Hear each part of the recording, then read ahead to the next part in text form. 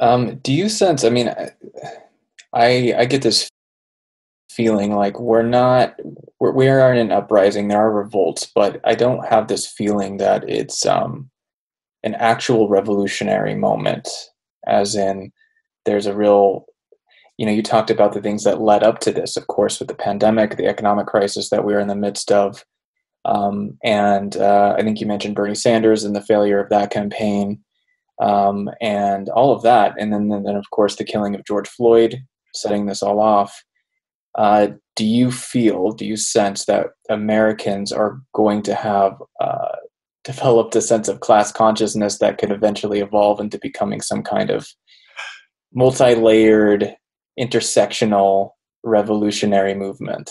Or do you think Good, America is not going to do good. that at all? We don't know. No one knows. I mean, I just read Trotsky's History of the Russian Revolution, Hmm. and when everything broke out, all the Bolshevik leaders were caught by surprise. Everyone was caught by surprise. So that's usually how revolutions work. That was true in Eastern Europe.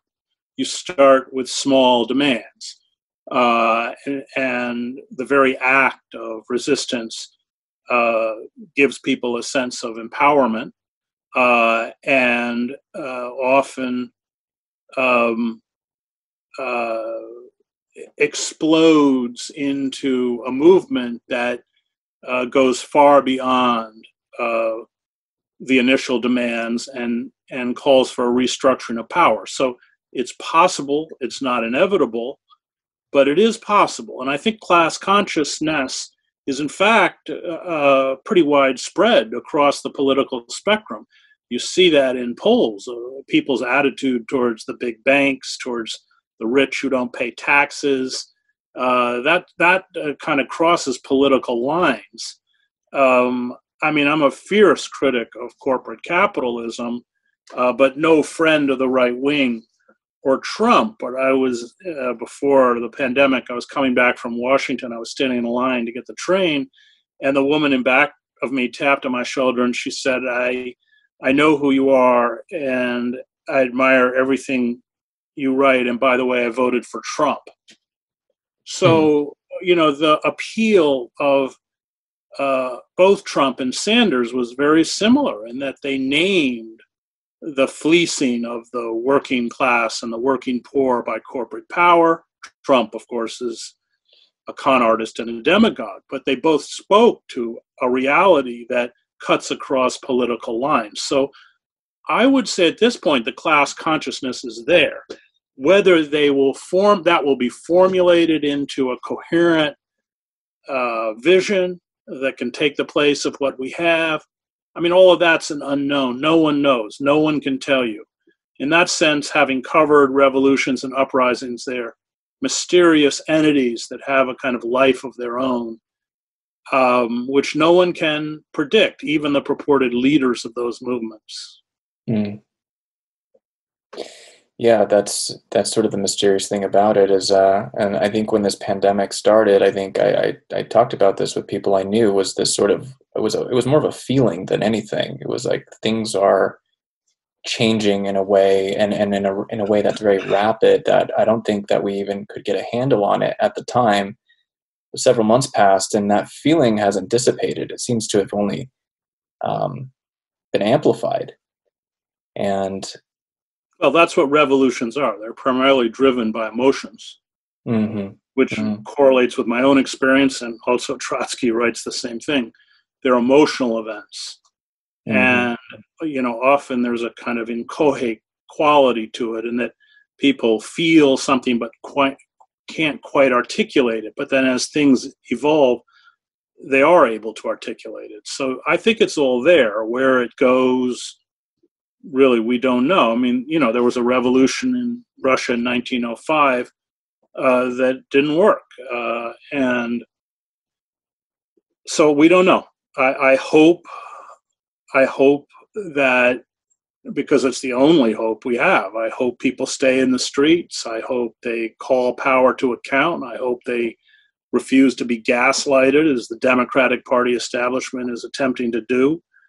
And my sense is that they get it. I'm not out there in the streets. I'm actually spending every day writing a book about mass incarceration. hmm I've taught in the prisons for the last decade. So, but that's my sense from a distance. Okay. The last paragraph of your article, you say this: the longer the ruling elite refuse to address the root causes behind these protests, the more they loot the treasury to enrich themselves and their fellow oligarchs, the more they engage in futile and absurd efforts to deflect blame, the more unrest will spread. The last desperate resort by the oligarchs to save themselves will be to stoke the fires of racialized violence between disenfranchised whites and disenfranchised people of color. This, I fear, is the next chapter in the saga. I saw this tactic used to deadly effect in the former Yugoslavia. These are dark times. They are about to get darker. Could you speak to that? The idea that, as you talked about with Yugoslavia, I'm sure there's other parallels that you could point to, but the stoking of racial divisions. What exactly do you mean by that? Well, we're already seeing it. I mean, this 75-year-old man in Buffalo who's knocked down by the police and sent to the hospital suddenly becomes an Antifa supporter. I mean, Yeah. you are seeing it in terms of the efforts to discredit and carry out character assassination against people who have been victims of police violence. That is as old as police violence, completely predictable. That George Floyd was a violent criminal. He did the same thing to Eric Garner. It's quite an elaborate, and the media provides an echo chamber for it. So as the elites become more cornered, they will use that traditional tool, which has always been at play within American society, to turn this into a kind of animus between disenfranchised whites and disenfranchised people of color. I think the difference, perhaps, is that there are a lot of white people, fortunately, who are part of this movement. Mm-hmm. And I find it interesting that the demands in terms of either disbanding or defunding the police really come out of the Black Lives Matter movement. There's a kind of genuine quality to these demands out of oppressed communities. And I think it's significant that, the white people who are involved in these protests have essentially accepted the Black leadership. I think all of that is really significant and gives to these protests a kind of authenticity and organic quality that perhaps past protests have not had. But that they'll play the racial card, that is certain, especially as Trump becomes more and more marginalized. And I think we're already seeing signs of it.